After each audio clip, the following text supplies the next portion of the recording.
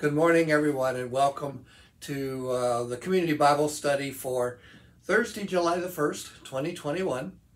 I'm doing the introduction from my office here in the Oaks Health Center, and then the Bible study itself in a few minutes will be in the library in our clubhouse. And you are always welcome if you would like to come at 11 o'clock on Mondays, except next week is a holiday, but other than that, we'll do our Bible study live, and we're welcome to have you. But certainly watch it here on your Channel 3 when you get a chance. We're reading about Genesis 5 through 7, and this is about the flood. So we're going to study this week and next about Noah and the flood and the covenant with the Lord and those kinds of things. It's interesting, the study guide, which you can ask and get a copy of if you'd like off of the Resident app, talks about the genealogy of Adam, his son Seth, several generations later, has in his lineage a man named Noah who has three sons, Ham, Shem, and Japheth. The interesting thing is the flood story in the book of Genesis in our Jewish and Christian heritage has some similarities to flood stories from Mesopotamia. The Jewish people, of course, were years later captured and spent time in Babylon, and the writing down of the Torah, the first 5 books of the Bible, was done after, we think after that time, when they came back in and reestablished the temple and wanted to give scrolls and writings for our study and for follow-up. So it is interesting, in the Mesopotamian Babylonian stories about the flood, the gods just create this flood and there's no really reason why.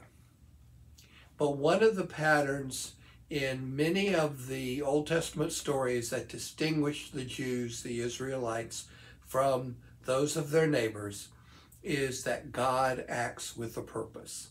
And so here we have God's purpose, and that is to renew the earth after the wickedness that it was filled with. So God's purpose has to do with covenant and law and behavior and how well people follow the law and relate with one another. And it's not just, God isn't just capricious or uncaring or just does things just for whatever reason, that the gods of some of those other groups in the Middle East in that time often were attributed to being just very fickle in how they decided things. So that's one of the things that's behind this story of the flood. We'll take it up a little bit later, and you'll hear from the discussion at all. Thank you.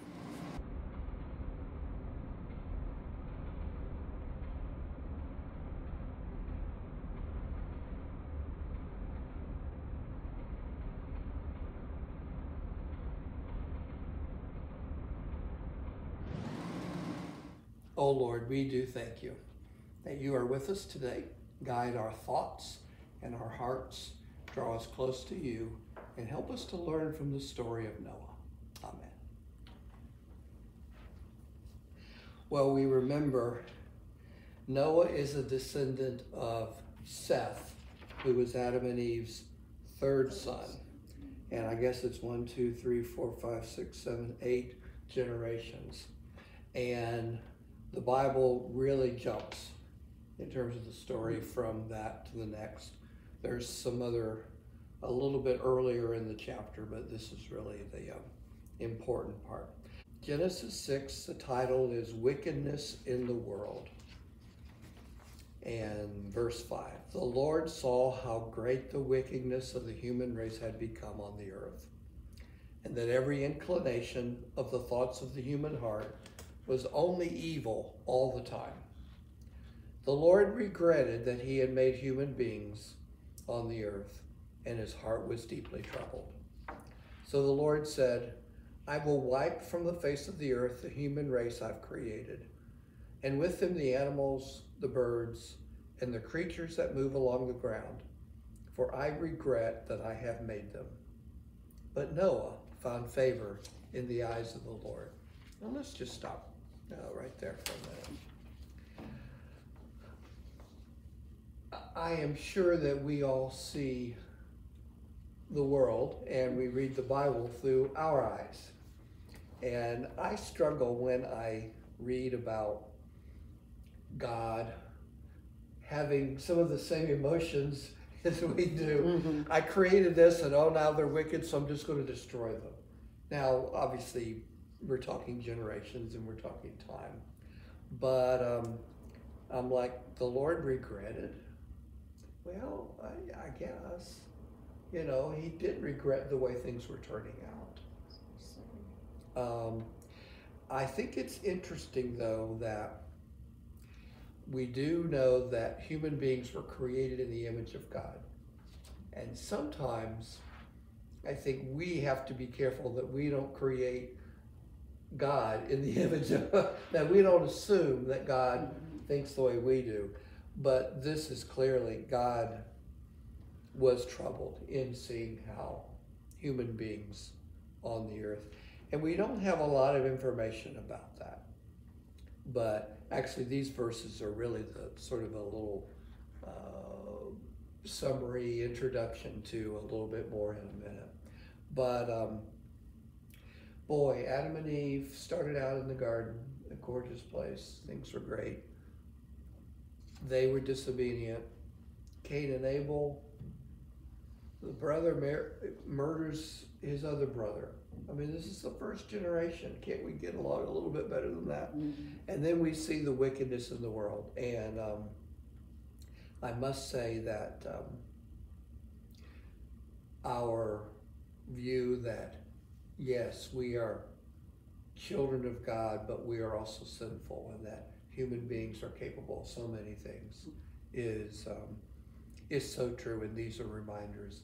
I saw on TV last night an interview, it was on 60 Minutes, and with a gentleman who was the last remaining survivor of the attorneys who tried the Nuremberg trial after World War II. And he talked about, they asked him questions about people. And anyway, he talked about what he did and the evil of what people did that he confronted. And it's just a reminder of, but his thing was, they were average people. He said, I didn't see evil in their eyes. I saw evil in their actions, was basically what he said. And he pretty much said that, even good people are capable of things if they aren't careful about what happens. And I thought that was pretty astute comment. So, verse 9, Noah builds a boat. And down here in a minute, we're going to read the dimensions. And I looked it up. Depending on how it describes it as cubits.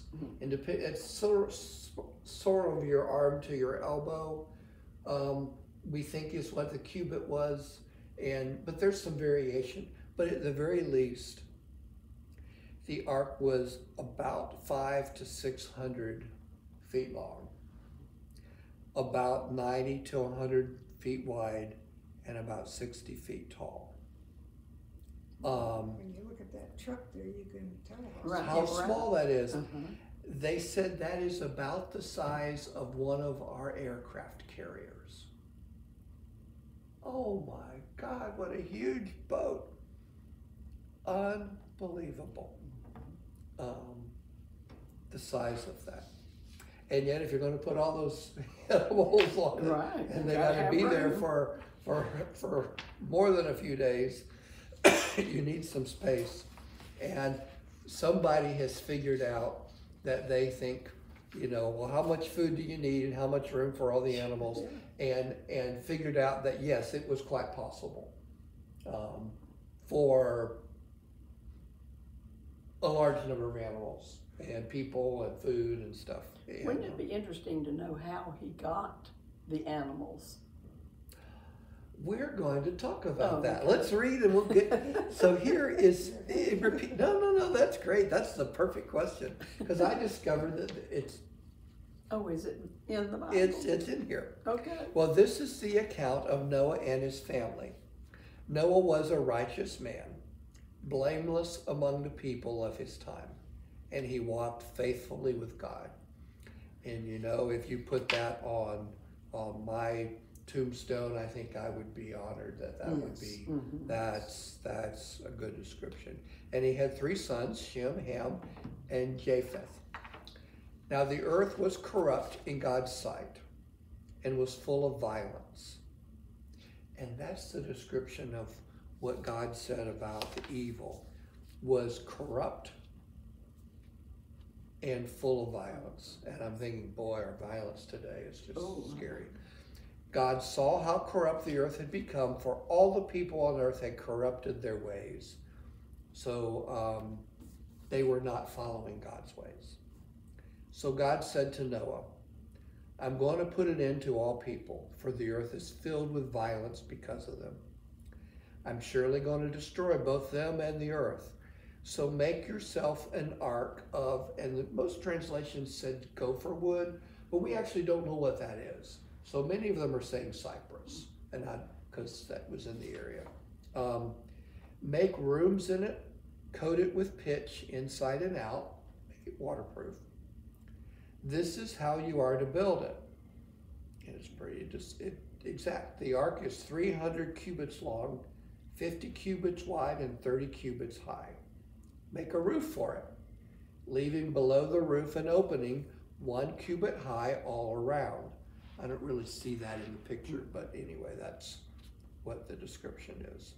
Put a door on the side of the ark and make a lower, middle, and upper decks.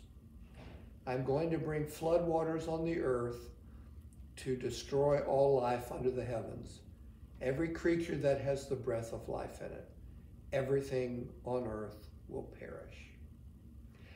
But last time we talked about it, there was a but when God said, but I will do this. But I will establish my covenant with you. And I think that's the first time the word covenant appears. And you will enter the ark, you and your sons, and your wife, and your sons' wives with you. You are to bring into the ark 2 of all living creatures, male and female, to keep them alive with you. 2 of every kind of bird, of every kind of animal, and of every kind of creature that moves along the ground will come to you to be kept alive. So here, he says you're going to bring them in the ark, but he says they're going to come to you. So those sort of cartoonish child drawings that we give about them all lined up coming 2 to 2 is based on this. You are to take every kind of food that is to be eaten and store it away as food for you and for them. And Noah did just as God commanded him.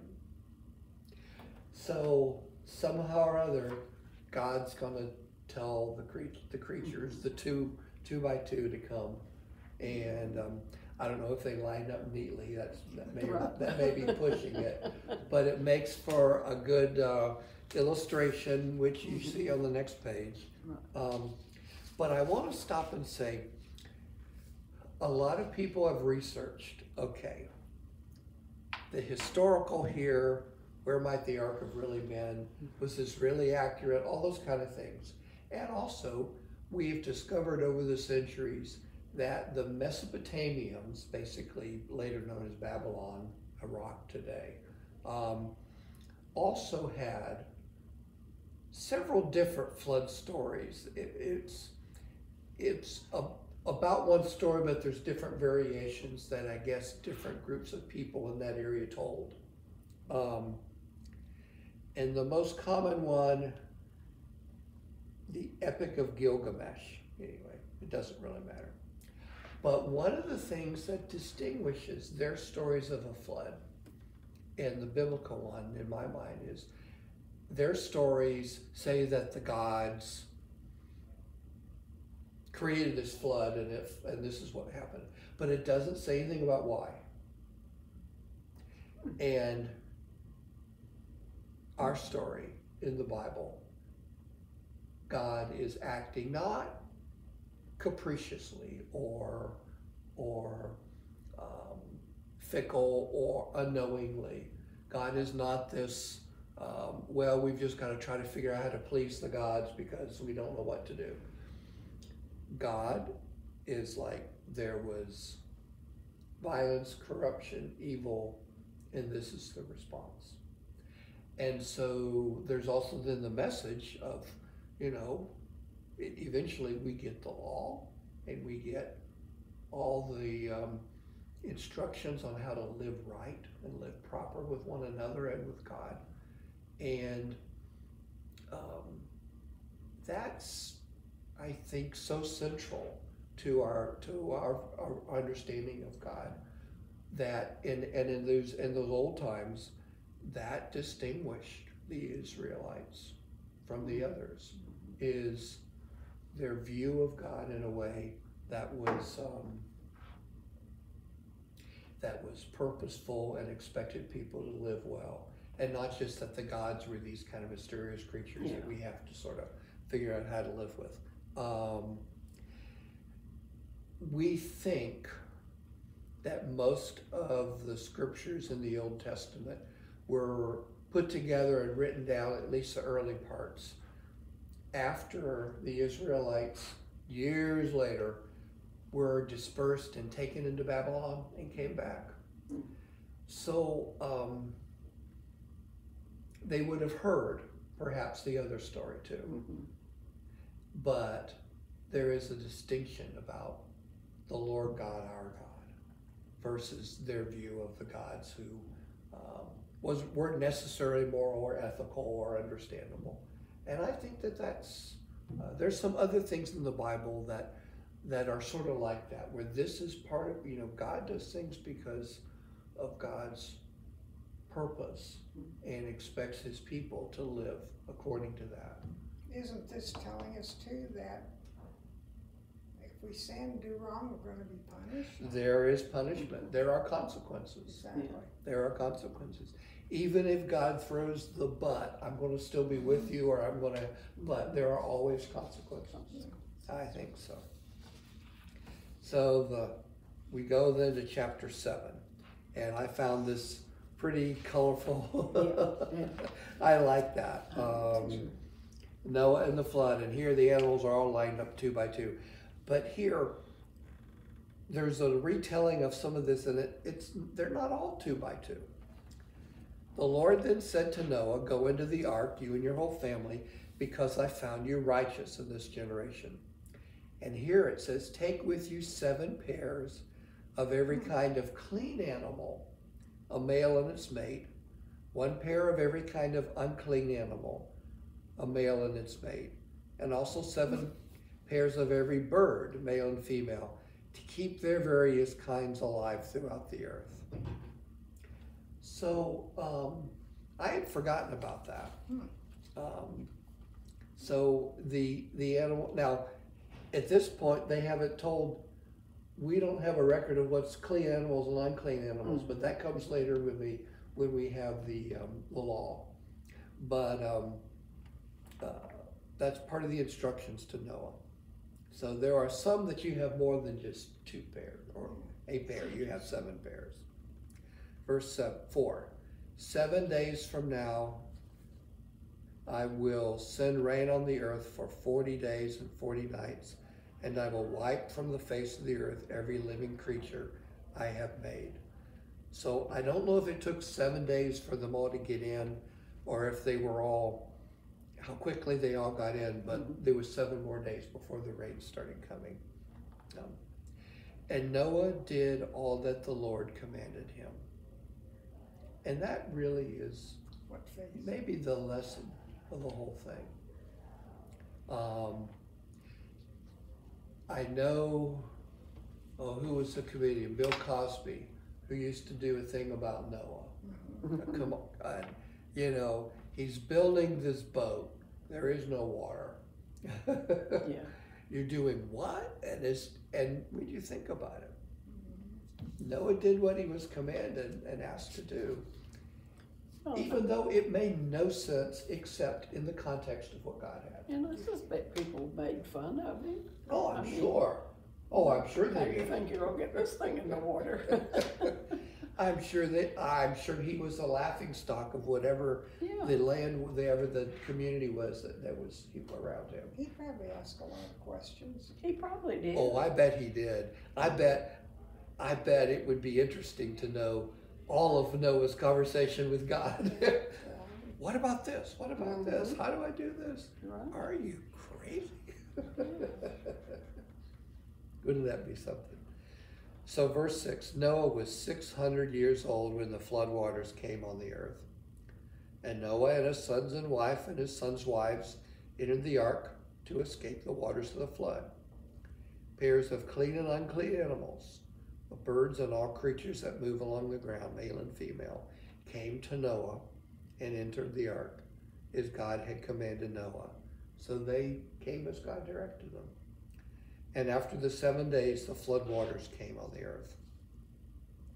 In the 600th year of Noah's life, on the 17th day of the 2nd month, on that day, all the springs of the great deep burst forth the water from under the earth, and the floodgates of the heavens were opened, and rain fell on the earth 40 days and 40 nights.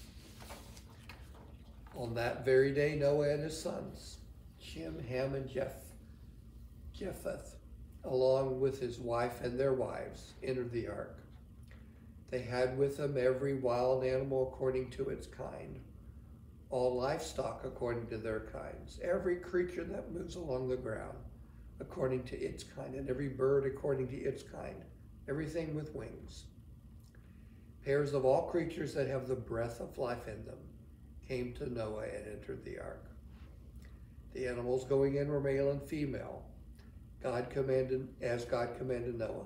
And then the Lord shut him in. He closed the door to the side of the ark. For 40 days the flood kept coming on the earth. As the waters increased, they lifted the ark high above the earth. The waters rose and increased gently on the earth, and the ark floated on the surface of the water. They rose greatly, meaning just higher and higher, and all the high mountains under the entire heavens were covered. The waters rose and covered the mountains to a depth of more than 15 cubits, 30 feet. I think that's about what that is. Every living thing that moved on the earth, on land, perished. Birds, livestock, wild animals, and all the creatures that swarm on the earth, and all mankind. Everything on dry land that had the breath of life in its nostrils died. Every living thing on the face of the earth was wiped out. People and animals and the creatures that move along the ground and the birds were wiped from the earth. Only Noah was left, and those with him in the ark. The waters flooded the earth for 150 days. Then we're going to stop the reading there. This talks about a worldwide flood. We don't have, according to archaeologists and geologists and all those people, we don't see in that record a worldwide flood, but there is a record of a huge flood in the Black Sea area, which would be adjacent to Turkey in that area, about 7,500 years ago. And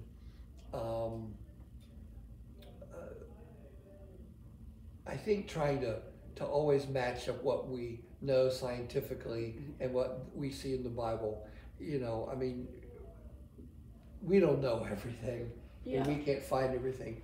But the interesting thing was that there was a huge deluge, and people had to abandon villages and things like that along the Black Sea.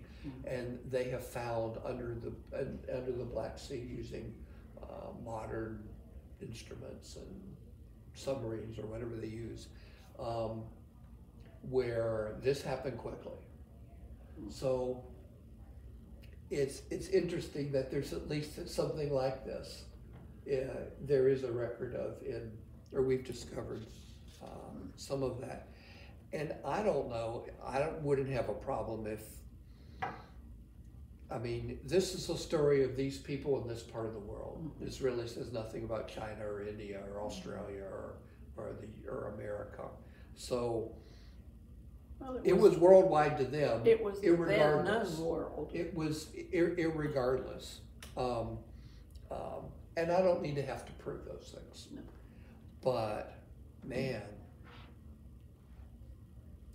that must have been some experience. And it's just miracle after miracle too. Think about the fact of all those animals seem to get along.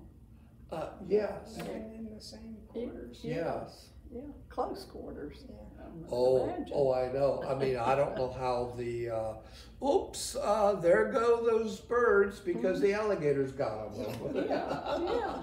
Because we see that around here where little ducklings disappear. Or... Right. Oh, there's the monkey swinging from the road. Yeah, That's showing the picture. and if you see on there, there's Noah with his face just kind of like, oh, he's tearing his hair out, I guess. I don't know. Well, yeah. Well, it looks like the beavers have chewed out. Oh, that's what that is. Oh, yeah, he's worried. Because they have to know. That's right. I didn't see that part. Oh, dear. All of the things, something. But isn't that something? God instructed the animals, and they came to Noah. Yeah. And I had missed that was actually what was said here. And I was, because how in the world is he going to go out and gather up all? But, Right, yeah. he was pretty tired after just building the boat. I would think so. That's what I figured. I would think so. What a huge project. Well, thank you for joining us for our Bible study on the flood, the beginning of the story of Noah. We will be taking a break on Monday, July 5th for the holiday, Independence Day holiday, and we'll resume then on July the 12th. Well, that next week, and that will be about the rest of the story of Noah. Thank you. God bless you. Have a good week.